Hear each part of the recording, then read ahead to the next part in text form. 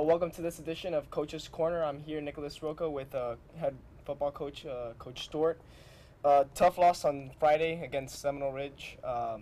Really, the offense started off strong with Mario's first touchdown, but it seemed like through the next 3 quarters they couldn't keep it going. What happened there?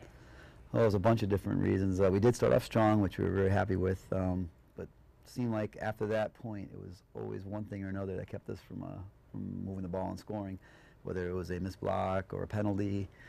A couple of key third downs, we had some short yardage, we couldn't pick it up. They blitzed into it and we didn't miss an assignment.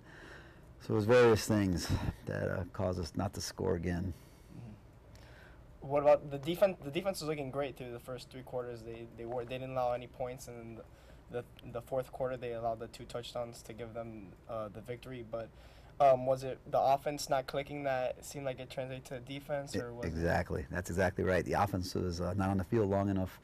We usually run on offense about 60 plays in a game. We only ran 40. Oh. So what happened was we had a lot of 3 and outs, where so the defense had to go on the field too long, and they just got worn out.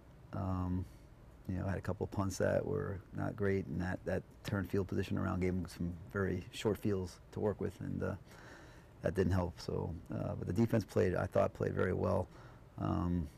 Just got worn out there at the end. They need to find a way to get that energy to finish off. Even when the offense is struggling, they got to finish it. But overall, they played well enough to win. And you're saying a few missed blocks. Was the line, the offensive line, then struggling throughout the game? Yeah, the line struggled. We missed some blocks with the running backs and wing backs too. It wasn't only the line.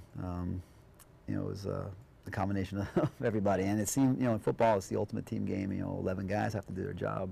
If one guy misses a block, if his guy can make the tackle and really blow things up, and that happens, seemed to be happening over and over again. Yes. So what are we doing differently this week to prepare to see if we could get that first victory? Okay. Well, first part of your question, Gulliver, it's a big rivalry, no doubt. We haven't played them in 2 years. Just didn't work out schedule-wise. But we've played them since 2001. We played them 10 times. We didn't play in 2007 or 8. But we played every other year since, and we've won 10 in a row. We've won it 10 years in a row, or 10 out of the last 14 years. So so the kids know that, and it's a big rivalry from that aspect. And the streak, and the alumni want that streak to continue. So 10 wins in a row over them. As far as the second part of your question, what are we going to do differently?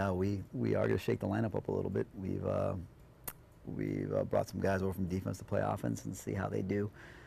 Challenge the offensive guys a little bit to play better, and I'm not necessarily going to replace them, but maybe just shake them up a little bit, see if they perform better, bring them over there to push them. And defensively, we have a tall order. They throw the ball pretty well, so we got to play well on defense in the secondary. And offensively, we just gotta sustain drives and finish. We haven't finished this year. Last 2 games. Against Palmetto, we did a lot better, and we got to get back to that. Yeah.